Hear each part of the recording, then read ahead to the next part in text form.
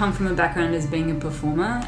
Prior to really making a lot of my own work, a lot of the companies and artists that I worked with come from this lineage of really powerful, grounded, earthy kind of dancing and stuff that I guess is really theatrical in a sort of dark and dramatic and tumultuous kind of way. So in a way I was informed by that experience, but also I think there's something in my nature that means that I was cut out for doing that kind of thing. There's something in me that's really interested in the power of humans and of our physicality, and how somehow that's a very natural thing, and it's really connected to the natural world, which is a world for me of weather and storm and instinct and the relationship, I guess, between animal and human.